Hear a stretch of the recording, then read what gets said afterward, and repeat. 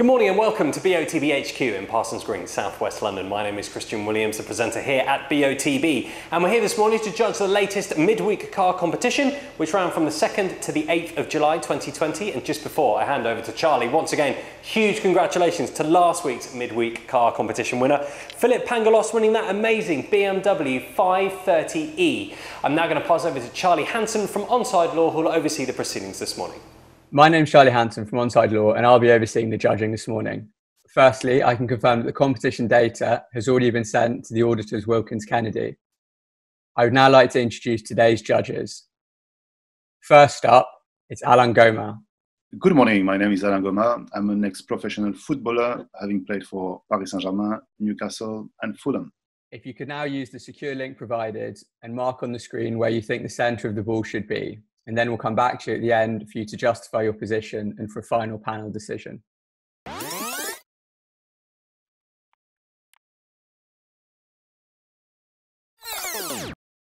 Next up, we've got Peter Giorgio. Good morning, my name's Peter Giorgio and I'm a futsal and football referee.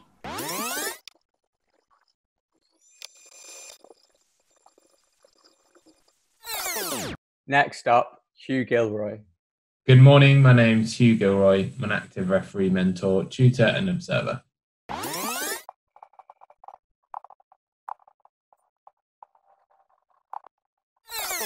Next up, Leo Donnellan.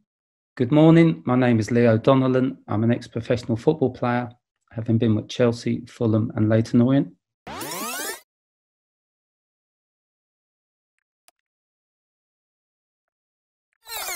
Next up, Andy Braithwaite. Thanks, Charlie. My name's Andy Braithwaite. I'm a football referee, mentor and licensed observer.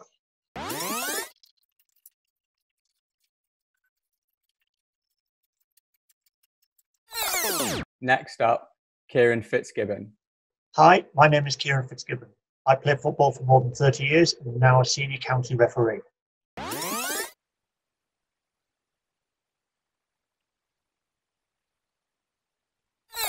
Thanks, Alain. If you could now justify your position. Yeah, thank you, Charlie. So, I've got two players in the shot. I've assumed that the player on the left was a striker, as he's got a number 9 on at the back of his shirt, and it looks to me that it's, there's a ball played in the space behind. I guess the player with the white shirt is a defender. I guess it's a ball played in his back, in the space. And he looks like he's trying to stretch to head the ball. I'm not sure he's going to head the ball. He might be a bit short, but as you look at his body language, he's got his arms up. He's stretching his whole body, and he's trying to reach the ball. The player on the left is behind him, and he looks like he's anticipating, the ball in the space, and he's just hoping that the player in white will miss the ball. I think he's looking, up diagonally, while the player in white is looking, a bit steeper. Where these two eye lines meet, this is where I put my cross. Thanks, Alain. Peter, if you could now justify your position.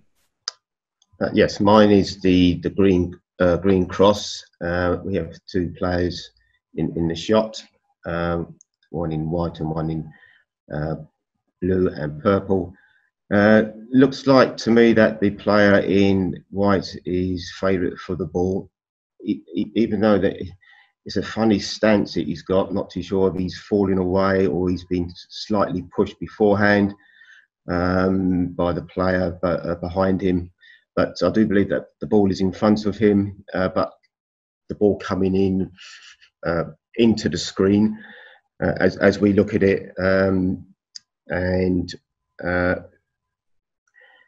with the player in the blue and purple, he's certainly looking out to us as we look at the screen. So I didn't take too much in the end from that player, from his eyes. I've mainly taken it from the player in white. As Alan said, he's got his arms up, ready to head the ball in some fashion, even though it looks like a funny angle that he's coming into the ball. So ready to stretch out, and the distance from the actual his head is where I put the centre of the ball, which is my green cross. Thanks, Peter. Hugh, if you could now justify your position. Thanks, Charlie. Yeah, mine is the blue cross. 2 players in shot, and I feel the ball's been played over, dropping in. Wasn't too sure whether the player in white, he's obviously moved his arms either to start to play the ball, but I also thought he might have had a nudge in his back and been put off balance just because the way his body shape is, quite an unusual angle. Both of them, for me, are looking at the ball, so where both of their eye lines met, and based on the fact that was dropping in a little distance from them, that's where I placed my blue cross.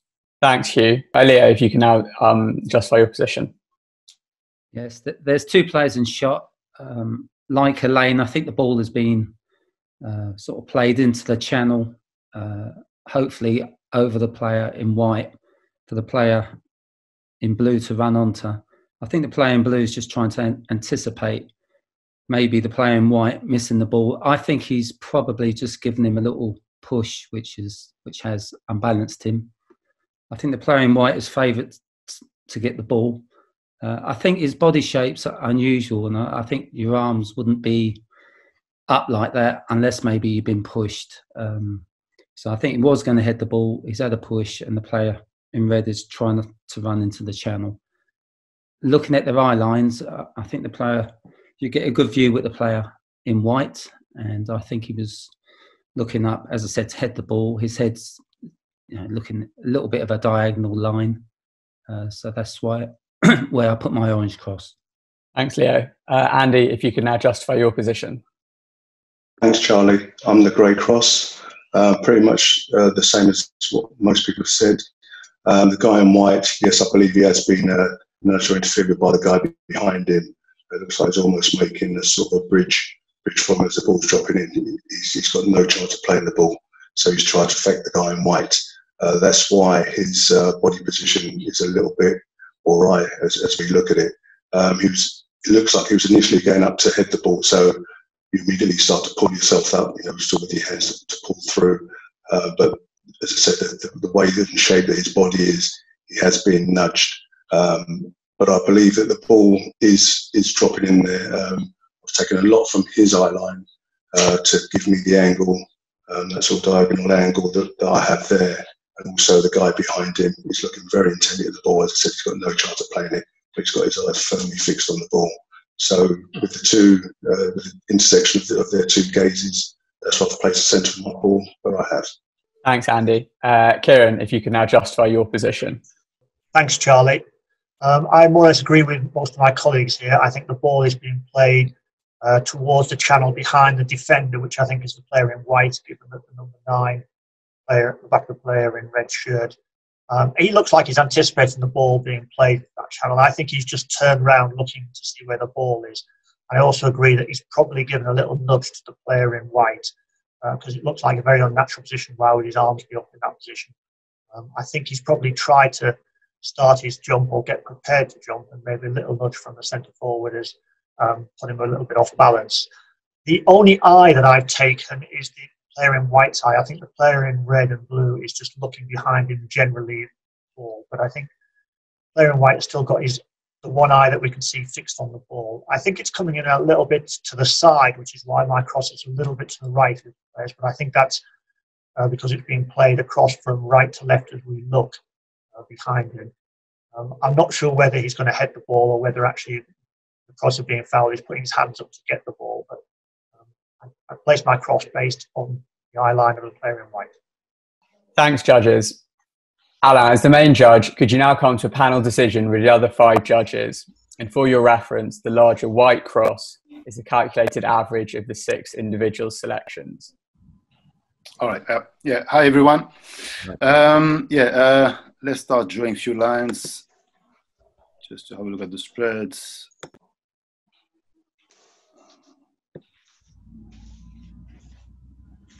So if we got only the right eye, we can't see much of the left eye. And this one, I think is mainly the right eye.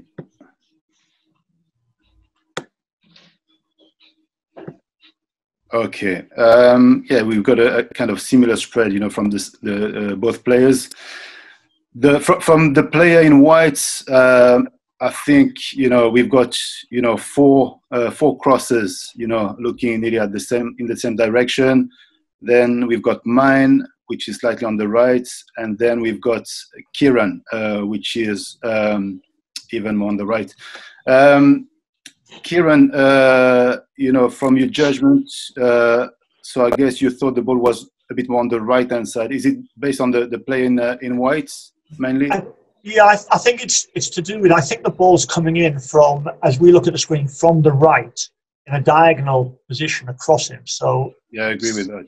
I think it's coming across sort of to play behind him. It was not coming in a direct line from where we are, which is why I've placed it there. I just perhaps thought it's a little bit, he wasn't quite there yet, because although he's focused on the ball, his hand position or head doesn't look like he's about to make direct contact with the ball. But that's the reason why I'm a little bit to the right. Yeah, no, yeah, I agree on the point that, you know, the ball is not, you know, it still has a bit of distance, I think, you know, to travel. But to me personally, it might be a bit, you know, a bit too much on the right. Leo, you're the furthest on the left. You know, what's your thoughts? Hi, Alain. Yeah. I took, like from the other judges that I've heard, I took it mainly from the player in white.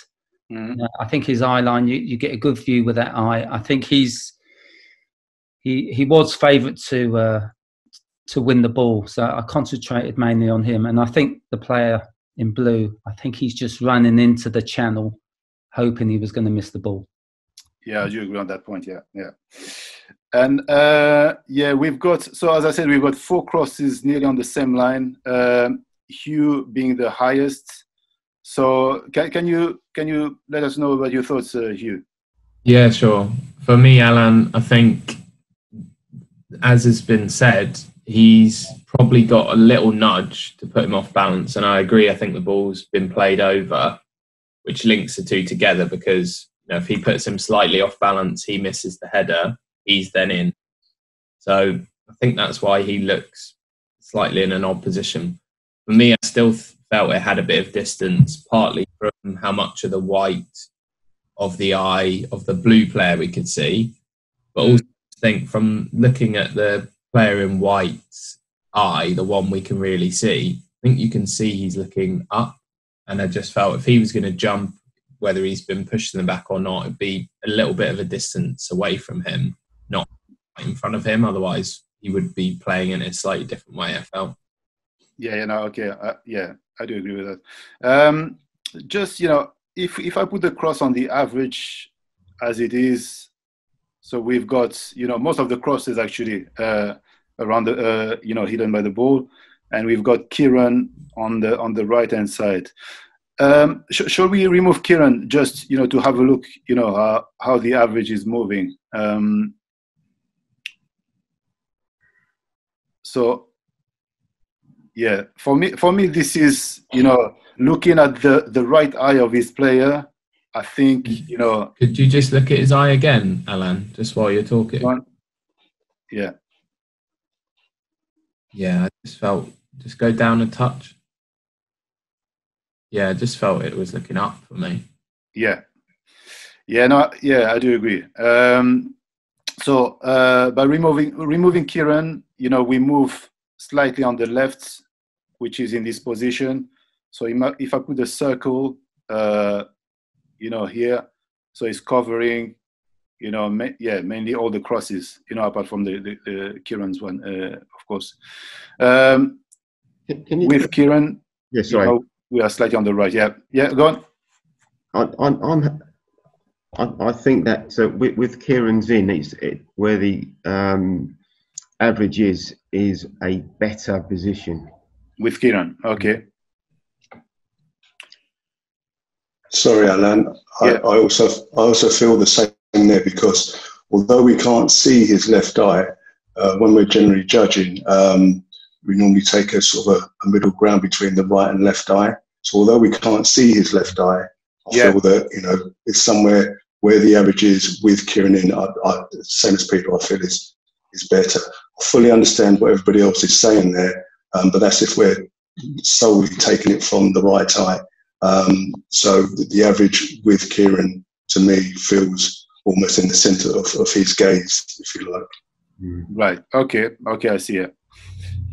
Yeah, no, I agree with Kieran with the fact that, you know, there's, you know, still a bit of, you know, distance to travel, you know, for the ball, because I don't think he's fully stretched, this player. Now looking at his right eye, I think is a bit steeper. But if everyone is happy with the average, you know, I'm happy also to go with the average as it is. I think it's a great point about both eyes, because I obviously went from where his right eye is, and I think that's where he's looking. But we know in reality he's looking at both his eyes, and it's probably, if we could see both, somewhere more in the middle than just where one eye is looking. Okay, yes, yeah. I don't think.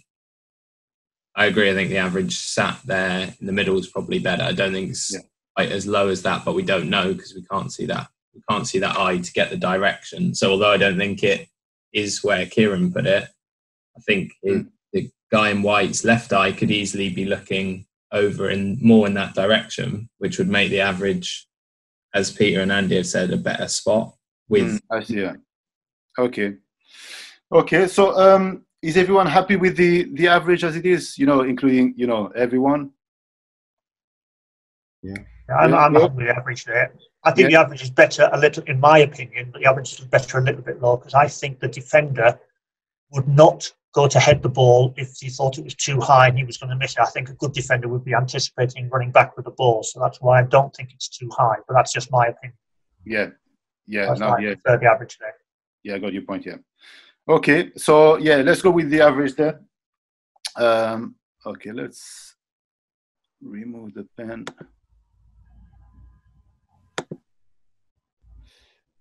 Okay, Charlie, we're done. Are all the judges happy with that decision? Yes. Yeah, it's good. Yeah. Great, thanks. Alan, if you could now hit submit. The coordinates selected are 1987725. These coordinates will now be passed to Wilkins Kennedy to calculate the winner of the competition, and they will inform BOTB. That concludes the judging process. Thank you.